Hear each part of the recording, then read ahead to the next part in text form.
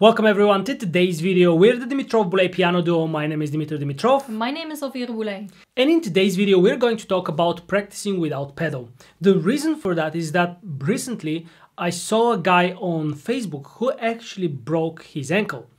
And he asked for advice what kind of Baroque and classical pieces he could practice without pedal because his right ankle was broken and so he couldn't use the right pedal of the piano. And then I thought, you know what, it's such an opportunity in general. Like, yeah, it's a terrible thing to happen, but it's such an opportunity for you to realize the hard way that practicing without pedal can be something very useful. A lot of people gave advice that Baroque and classical pieces would be fantastic, and I thought a little further. I thought, not only that, but you can also practice romantic pieces without pedal. That could be extremely useful. And in today's video, we're going to mention a few of the benefits. No matter which style you practice, what are the benefits of practicing without pedal? Before we continue with the video, if you're enjoying our videos and you haven't subscribed so far, please do so because that helps us enormously. Let's get started. Now, pedal is something very, very beautiful, and it's wonderful to play with pedal. And especially I think that romantic music sounds not very satisfying without pedal. And that's why we would always consider to play always more complicated music with pedal. But unfortunately, pedal also kind of interferes with our hearing. Because pedal melds together the sounds, you really have less of an idea of what's going on. And that's why there's so many benefits to practicing without pedal. If you are subscribed, actually, you've been following us for a while, you do hear us mention it every once in a while, and you also can see when we're vlogging our practice that we regularly practice without pedal ourselves. And if you want to see us, by the way, recently, last week, we uploaded a video on Rhapsody in Blue, and you see us with a passage, a very fast passage that needed to be 100% together. We immediately practice it without pedal. It's more clear, you're better hearing what's going on. So I'll pop that up for you here if you haven't seen it yet. Now, like I mentioned, there's so many benefits just from the simple fact that you hear better without pedal, so much better. There's so many benefits to practicing without pedal. But today we wanted to dive a little bit deeper into something very specific. And I wanted to start with legato. So with our students, I see pedal interfering in two different ways with playing legato. And the first is actually not even realizing that you are not playing legato. I'll show you this example, especially in things like arpeggios. You would not hear if you are playing legato or not. If I play, for example, E major arpeggio, that was a beautiful legato. That was a beautiful legato. See, if you're not looking at my fingers, you would actually hear that it is legato, right? What I was actually playing, if I now remove the pedal, is this.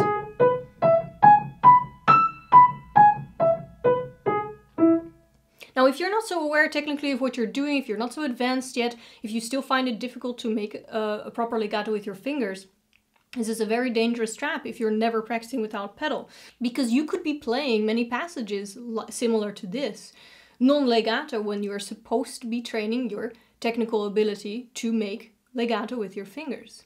So this is one of the things that I see with students who are only practicing with pedal, that they're not realizing that they're not actually making legato. Now, the other thing that I wanted to talk about, the other habit actually that if you never practice without pedal, that you might develop, which is, in my opinion, even a worse habit, is the opposite. So not being able to make legato, but overlapping your legato, which means holding, for example, when you should be releasing notes. I see this, I'm giving this example because I see this like 9 times out of 10 happening with this beautiful Bach prelude.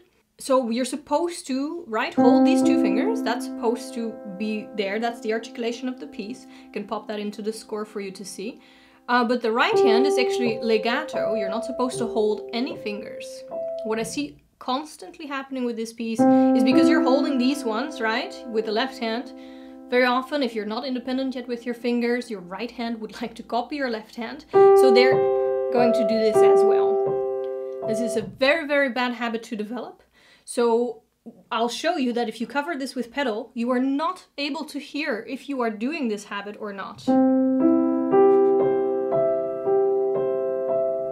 That was option 1. I was actually holding my fingers. It's not going to sound any different with pedal if I do option 2, which is the proper technique of not holding the fingers in my right hand.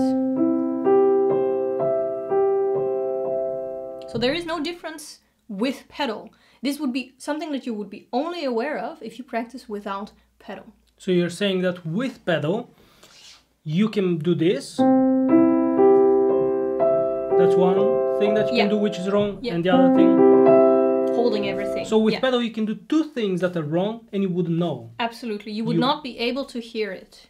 Exactly. So that's I think these probably are 2. No, the third thing that we're going to mention is also, I think, as important. But it's a bit more advanced. So this is, I think, for like a little bit more beginners who are not yet... Not even beginners. Sometimes you see it with intermediate piano players that forget about that. And that's something very important. So pedal can actually, not distort, but pedal can just cover what you're doing. And you don't know exactly what's going on under that cover. And I think if you have the habit of regularly practicing without pedal, you just kind of up your awareness of what's going on with your fingers. You become more aware generally as a habit to feeling also what is going on with your fingers. The most important thing here is, in my opinion, is that you become the person who is aware of what's going on with your fingers, with your technique, while actually playing with or without pedal. For example, if I have to play something with pedal, like for example Czerny Etude, I have to articulate the left hand. Right? I have to not do this, or like Elvira said also, I have to not form any intervals, not form any chords. By forming, I mean overlapping, keeping more than one keys, and then you form intervals or chords. So when I play with pedal, I feel in my left hand that I'm articulating every single note. I have the sensation, the feeling, the experience. The moment that I keep 2 notes with pedal, like if I just play like this, I know that I'm keeping two fingers pressed at the moment. I know that I'm keeping 3 fingers pressed. So my point here is that you need to practice without pedal so much that when you put the pedal, you absolutely know and experience the sensation of what am I doing exactly? Am I playing legato? Am I playing non-legato? Am I overlapping? And aside from these 2, I wouldn't call them really beginners. Well, basic, maybe fundamental kind of technical things that you really need. I would add one more thing that's a little bit more advanced for those of you who play pieces that are a little bit, even though you see that in beginners pieces.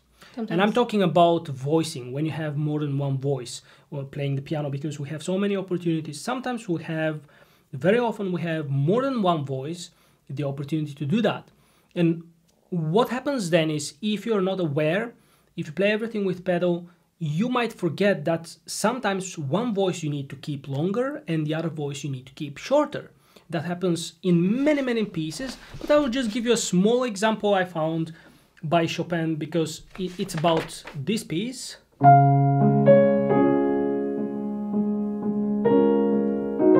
Already in the beginning, actually, we have that. You have, if you look at the left hand,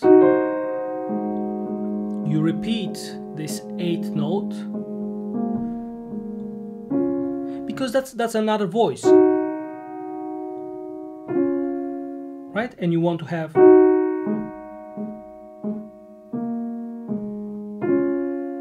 that was one example I wanted to give you, and the other example where I was looking at was in the third page of the piece.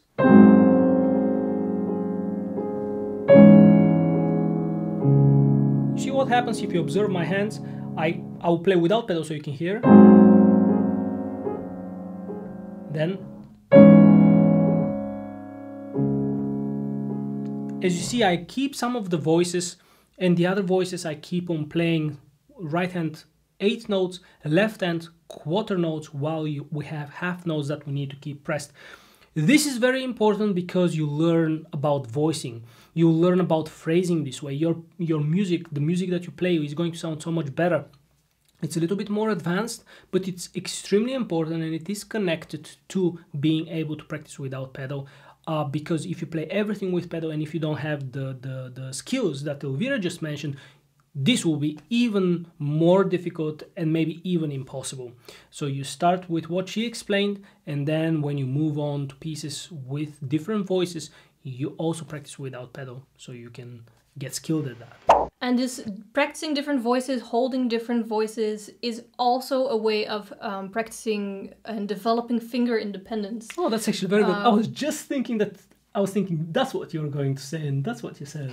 Yeah, very good. Because, you know, if you're at the beginning stages of piano playing, you need to develop hand independence, right? We just had the example of the Bach prelude in which you had to hold your fingers in your left hand and not in your right hand, which is already very difficult if you're a beginner because, you know, you don't have hand independence yet. Nobody has that from the get-go. You need to develop that.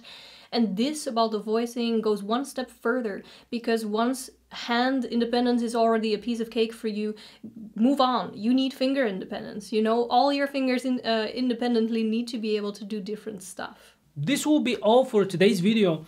This is what we wanted to share with you because we find it extremely important. If you become the person who practices without pedal, you will see a lot of improvement and a lot of awareness of your piano playing.